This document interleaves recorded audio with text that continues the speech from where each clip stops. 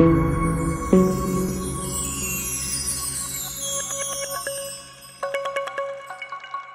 Matrika Design Collaborative is an architecture and design firm. We've been sort of in existence since 2005, and we've been doing projects in the museum and culture sector for a while now.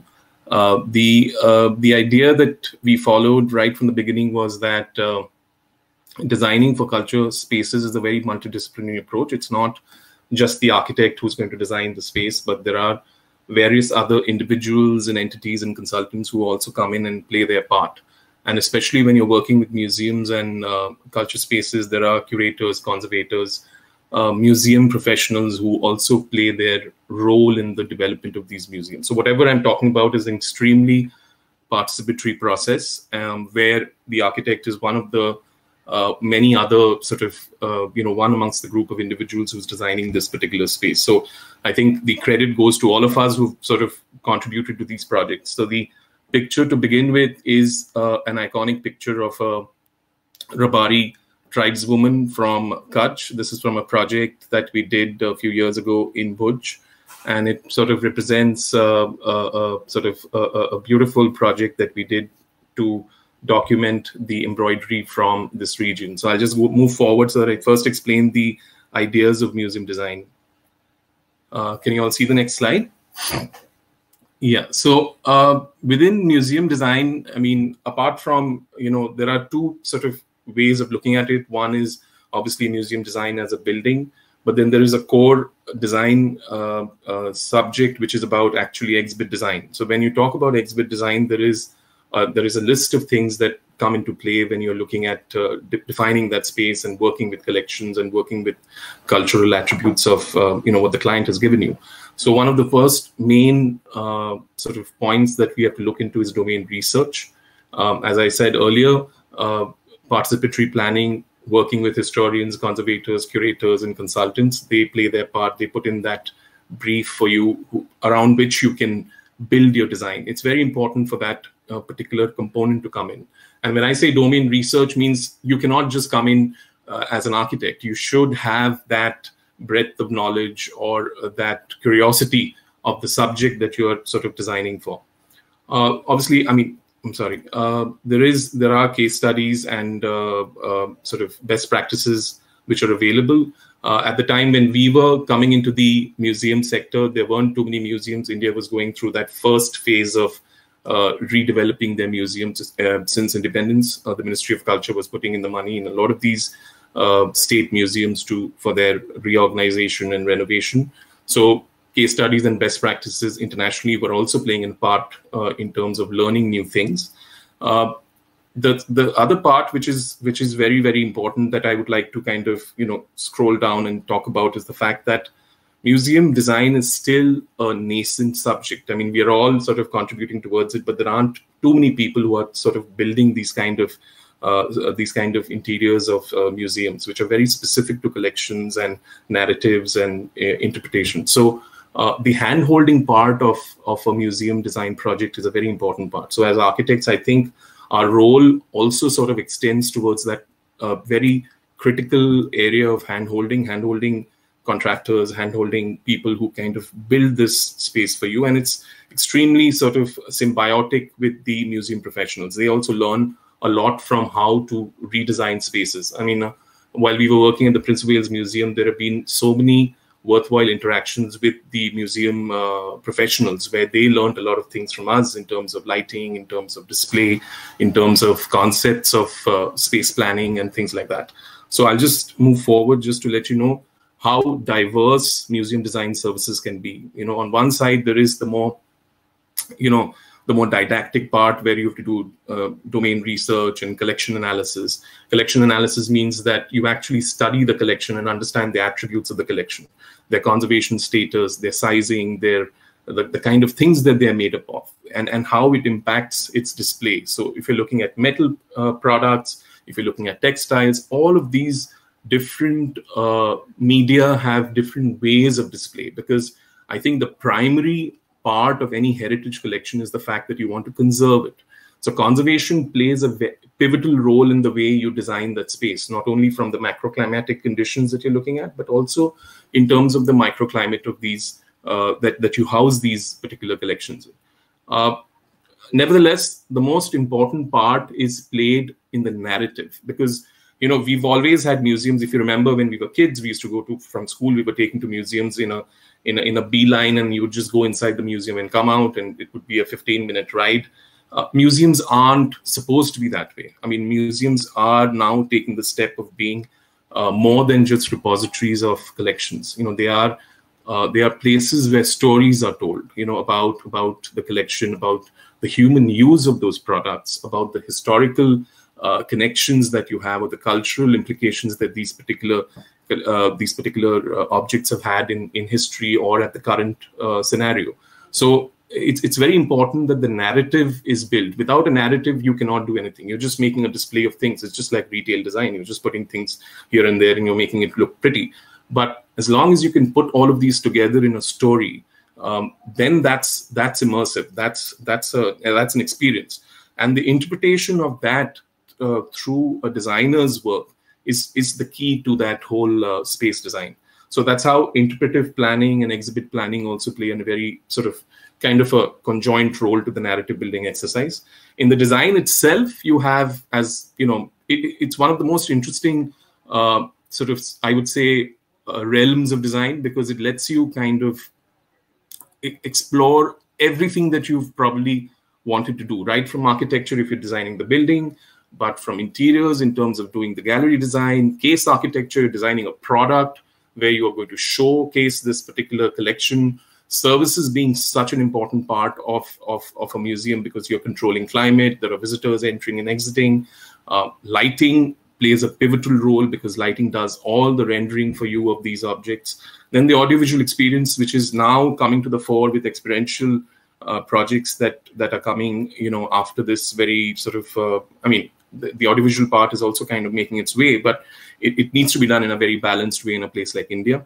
Then graphics, information, signage, all these things play a part in the sort of absorption of that information. And nonetheless, one of the critical parts that remain is the fact that India is also signatory to the UN CRPD regulation. So most of your cultural spaces need to be accessible. They need to be universally sort of adaptable for people with disabilities, or for people with learning as well as physical disabilities. So both of them. I mean, physical disabilities is something that is very common to understand, and it's been there. But intellectual disabilities and learning disabilities also are now being addressed in museums such as these. So we are also trying our best to see how we can sort of address this issue. From the documentation part, there is obviously drawings, project planning, and all of that. This is just sundry stuff, so I won't really spend too much time on it. As I said, it kind of lies in the juncture of exhibit design, public space design, architecture, and interior. So it's never something which is core, but it's an amalgamation of different streams and different ideas together, which forms museum design. Again, a picture from Bhuj, which is a beautiful museum that we did for the community. As I said earlier, if you're a person in design, you would love to do museum design, because it doesn't sort of bracket you into one category alone. You get to do furniture, you get to do lighting, you do work with services, you do product, you do technology and content, you do scenography, which is because you're setting up a display, and that too has to have some sort of a linkage between what you're trying to show and what the background talks about. And obviously, if you're a connoisseur of art and sculpture, that's also something that you would love to work within. So in the typology of in the presentation, I have three main typologies that we are looking at: historical, which obviously is historical, so to say, but has cultural and artistic sort of references; a pure culture and tradition gallery that we've done, as I showed in the Bhuj project; and then we have something which is industrial, which is fast gaining momentum with post independence. A lot of our industries, a lot of our companies are looking at restoring and archiving their heritage of the last 60 years or even more, and that's where museums are also coming up in these kind of spaces. And to sort of somewhere there at the bottom, if you see the experiential museums, which is something which is a big thing in the West, but it's coming into India. But I just feel that it needs to be well balanced with the Indian context, and we are trying to do that in certain ways. It cannot be a completely experiential museum. It's not, a museum cannot be a an entertainment zone. So we have to kind of marry the two together very well. So the first project that we did, and I'm referring to an older project just to show you the innovation that we did some years ago. This is the Prince of Wales Museum. It's the miniature painting gallery that we did for them. They had an existing gallery, and if you know, the Prince of Wales Museum is a heritage space. I think it's about 98 or 100 years old at the moment. So we were working with a completely Grade 1 heritage space, and we were not allowed to do any changes to that space. So, and we were given a bunch of paintings that with a new narrative in terms of how to display them and talk about Deccan paintings and Marwar paintings, and the whole idea sort of also revolved around the fact that it's just not the painting alone. There are so many other spin-offs from the painting that can come in. So when you see this centerpiece diorama, this diorama is representative of a zanana, the king and the queen's chamber, and the entire ensemble of these objects inside this diorama is nothing but from a painting. So you see a painting, and then you see a three-dimensional version of what that painting meant. But that's the giant leap that people are taking now. I mean, this was back then, about 5-7 years ago, but it's interesting to see how curators are moving from that point of just referring to a painting. So before this particular gallery just had paintings, again, just a repository. So that's the connection that we are trying to make as architects and designers, that what does the painting talk about? There's much more than just that graphic inside.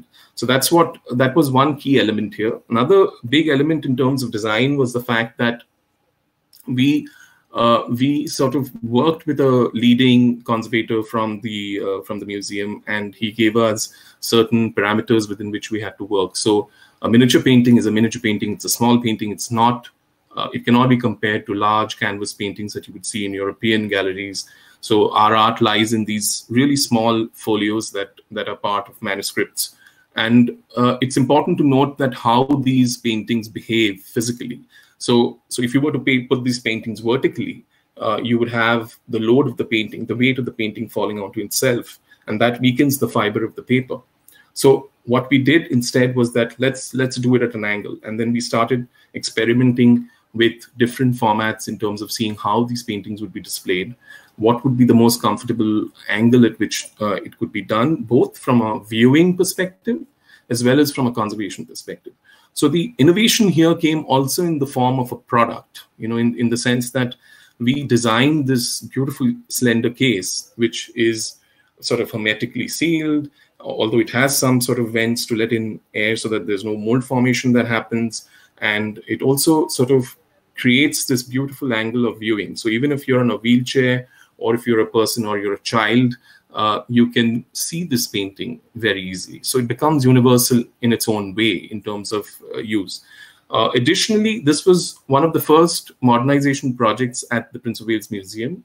So this was the point where the entire idea of lighting just exploded into this new format of lighting with LEDs and technology and all of that, and dimming and the right color temperature. So we started experimenting with different types of formats of linear lighting that came in, and then we sort of experimented, and then we sort of resolved it and keyed in on this particular kind of lighting. So these are some images again of how we designed that space. If you notice that the Prince of Wales Museum has a lot of these arcaded sort of balconies on both sides. On the left-hand side was an office which they wanted a ventilation from. That's the garden side of the building. So they wanted a cross ventilation to happen. So we also needed space for display. So we devised these little sort of slatted sort of fenestrations in the arch, and that created the cross ventilation that we needed. At the same time, the lower half gave us space for a information label to come in, and then the display of the product at the bottom. So these are some pictures. I'll just scroll through quickly.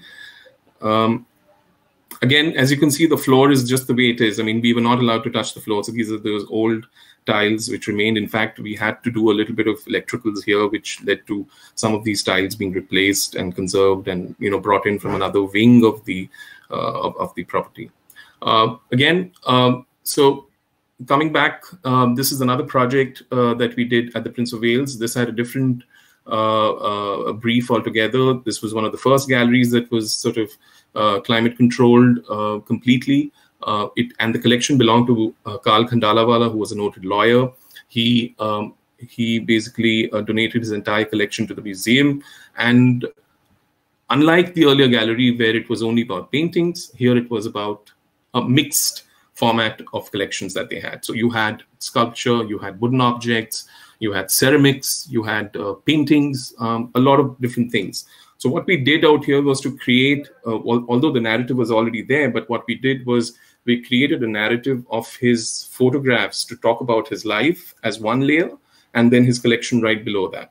So that's how you see, that's Karl Khandalawala. He was also a pilot. So that's him. And then his bronzes also in the middle, the metal images. But what you see in the background is this first layer of pictures which explain his life. And the second layer, which is taking the diffuse lighting onto itself, is the collection of paintings. These are some pictures from the same gallery. Again, the same design of the painting cases were the same. And we just kind of sort of use the same technology there.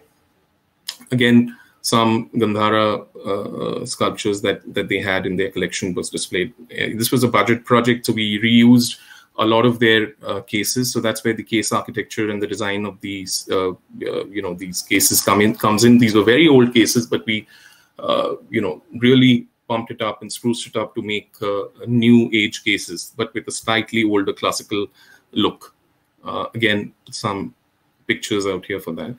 And the King of Patan, that's a wooden structure, and then the entire detail of the facade from this is a product from Gujarat that they had in their collection.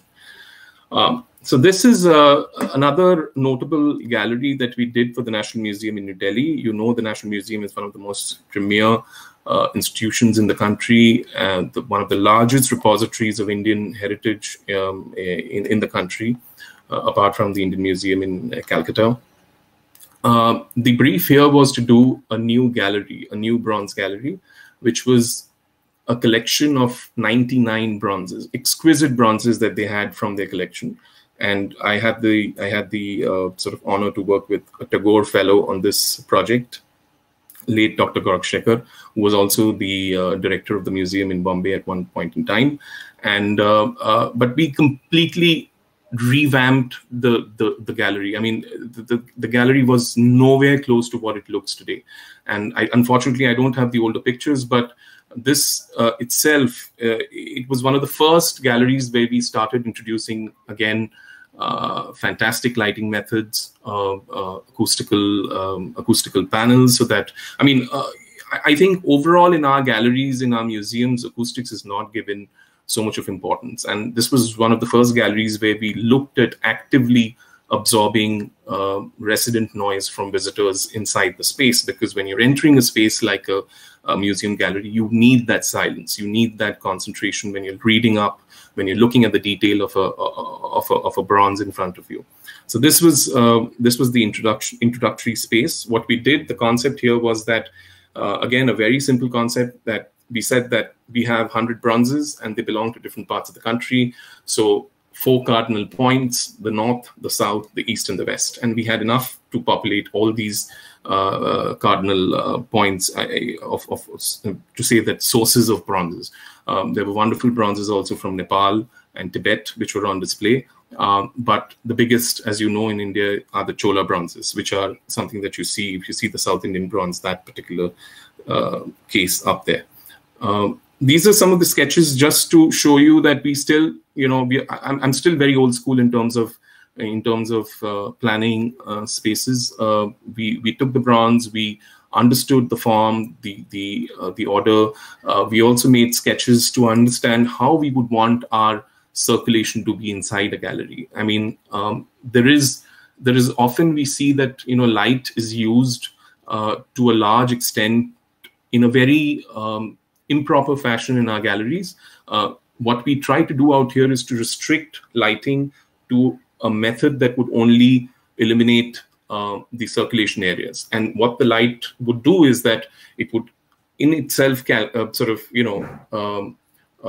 illuminate a path for you to take around that whole space, while the lighting for the bronzes would remain isolated inside. So there was a strict barrier created between the two formats of lighting that we did. And what we also did was that we completely revamped the way cases were built. I mean, this was one of the first galleries where we experimented with a floating case. That means we've always seen cases from the ground, but this is one of the galleries where we said that we would take some of these lighter bronzes and we would sort of, suspend them from the ceiling and make the space much more open for people to walk around. So that's that you will see in these pictures.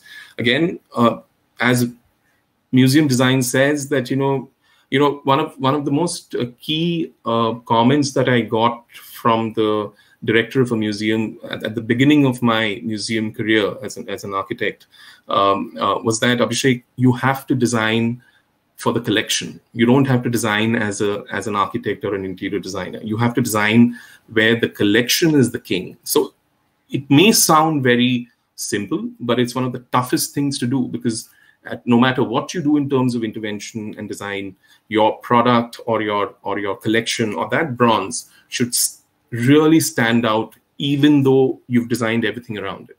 So minimalism is a very important part of museum design. The collection really needs to stand out. As you can see in this particular space, we've sort of kept our planes very simple, straight lines. There is nothing ostentatious in the design and the color of the space. Everything kind of revolves around the display of the bronzes, and the simplicity of the space speaks in itself. So that's how. It was a very well appreciated project. What was surprising was that this was a project which was executed by the CPWD Delhi, which is fantastic. I mean, it's one of their premier projects, and they would love to showcase this project to you if you ever talk to them about it.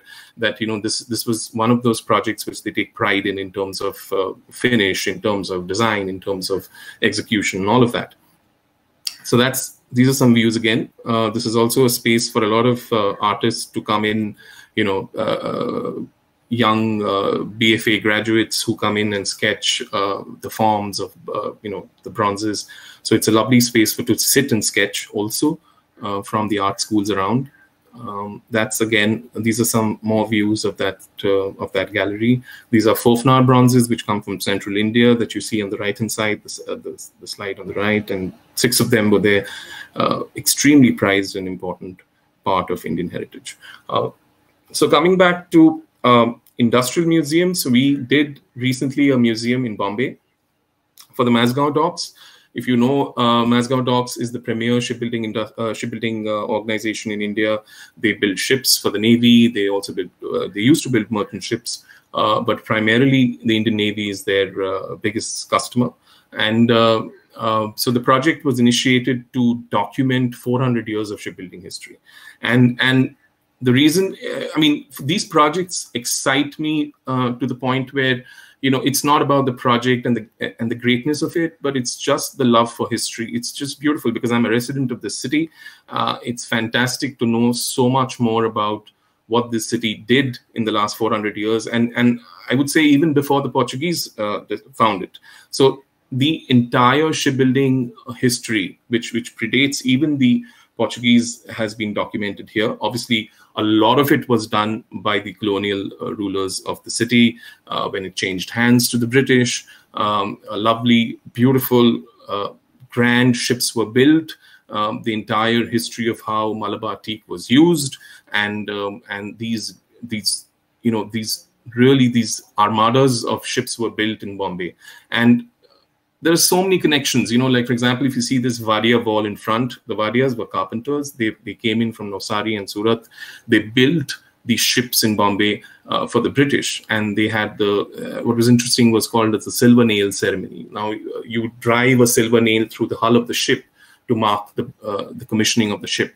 So, more from, it's less from design, but from that entire process and that engagement and that involvement is the exciting part of museum design. I think the idea here was to create spaces which spoke about a kind of a linear development of this shipbuilding organization, right from the 18th century, 17th century up until today. So we did a more sort of a heritage part of the gallery was here, where you see this HMS Minden, which is on display here. Then you would have the 50s and 60s, which is more of the mid-century part, which is in the aft out there that you see behind in the background of the picture. And then it was followed by what they're doing now with they're building stealth ships, they're building the Scorpion submarine for the Indian Navy. So it was wonderful. So, and we worked with artists to create these figureheads that you see on the left-hand side. We worked with people, with historians, to document the history of the Vadias, and also fish out these beautiful pictures of Mazagaon, of Bombay, and and then put them in a timeline and all of that. And then obviously coupled with all the services that come in, as I spoke about, in terms of lighting, in terms of climate control and all of these things. So these are some of the shots. This is a much smaller space. This looks much more dense than other galleries because we were restricted, and there was tons of information that they wanted us to really talk about. So on the right-hand side, you see a cross-section of a ship, a sail ship, which was, the model was made for us, and then we displayed it out there to talk about. And then obviously, these drawers would open up and we would have plans of these ships. So a person who's interested in naval architecture or design would love to go through these, rummage through these drawers and look at the data that was given out here. Again, this was the part where they started building.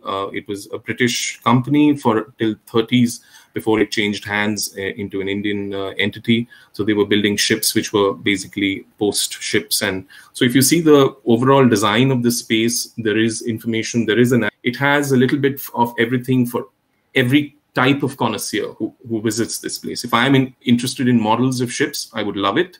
If I want to know about the history of Mazagaon, I would refer to the walls. If I want to, say for example, if I'm an archivist, I would open the drawers and look through the documents. So there is so much of information that is given.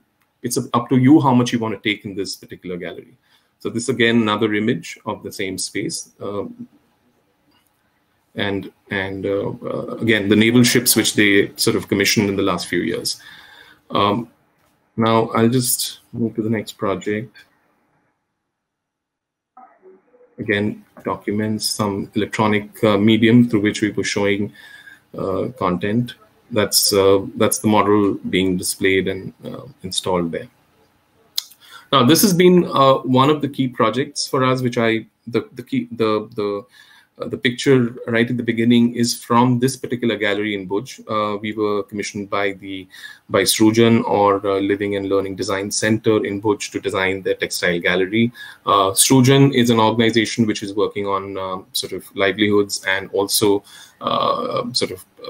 protecting the heritage, the embroidery heritage of Kutch.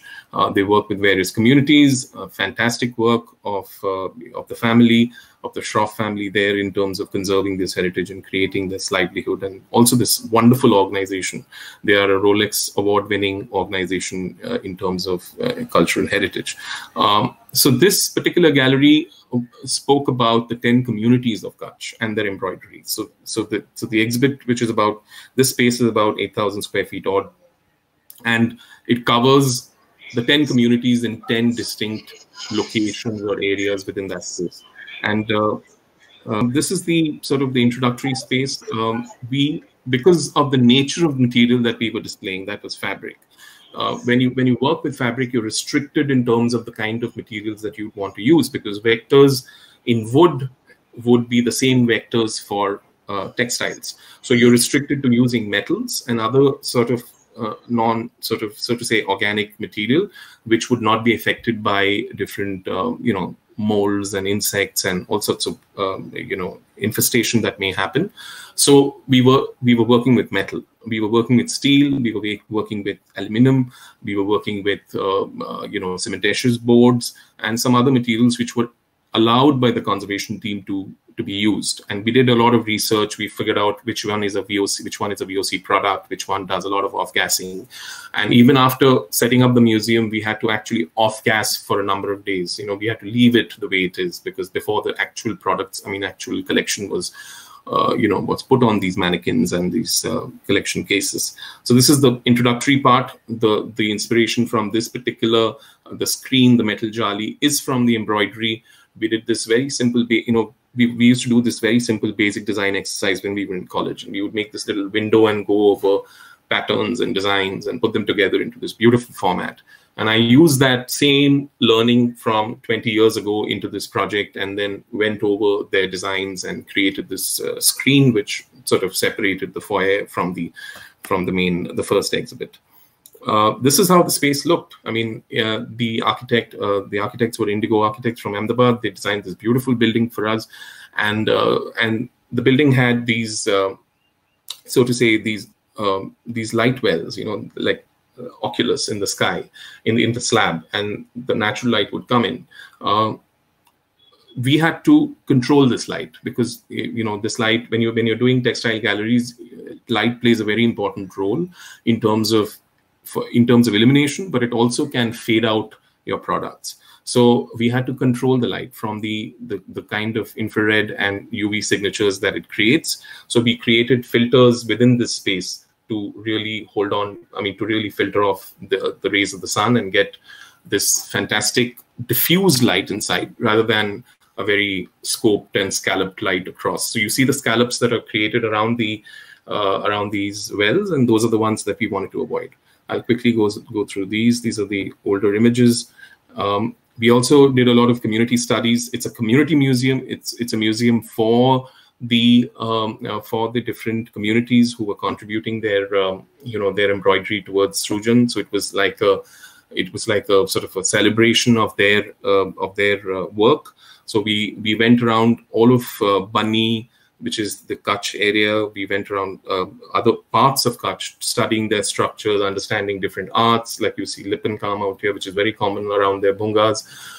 In the Muslim communities of Bani, you would see these beautiful ways of actually, decorating, or rather using that little wall space on top to put different items, in terms of their cooking, as well as serving bowls and glasses and all of that.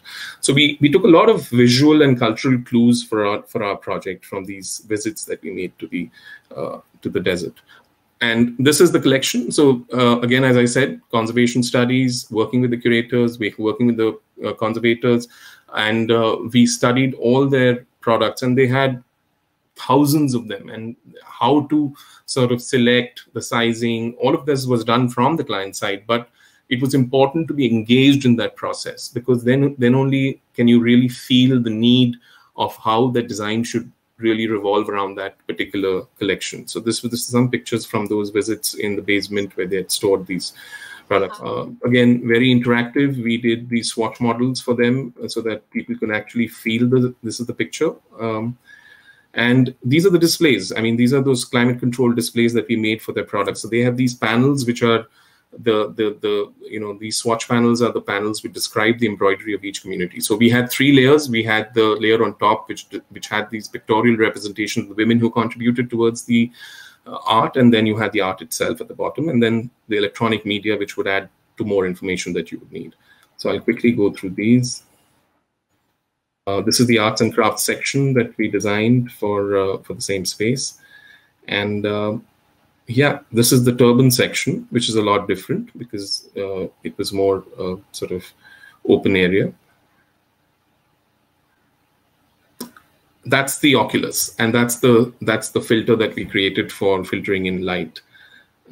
Again, some spaces we wanted it as open as possible so that you can see through different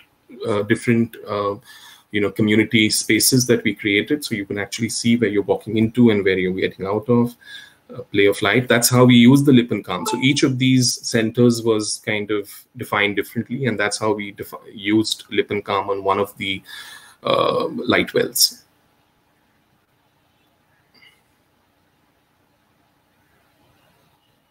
That's the gallery that we designed for them again, but this was, I mean, I'll just concentrate on just a few seconds on the technology that we used out here. It's a free gallery, any kind of collection, and what we did out here was to control the lighting and the entire suspension system. So we use the human anatomy as a source point to design our suspension systems, and all of these spaces on top that you see, we did with Barasol, and we kind of, the hue and the color temperature and the intensity of the light could be changed. So this is a fantastic gallery in terms of flexibility of display. So this is the first gallery was, the first exhibition was on sort of representation of Krishna in textile art. That's how you see it. And yeah, so some more pictures here. That's a detail. That's where we are going. We are doing immersive design. The next few projects that we are working is more immersive. It's more about oral and visual cues. This is a project that is coming up. And in a few months, we will have pictures and the commissioning of the project will happen. But it's all about immersive spaces. So these are a few pictures from that. Yeah.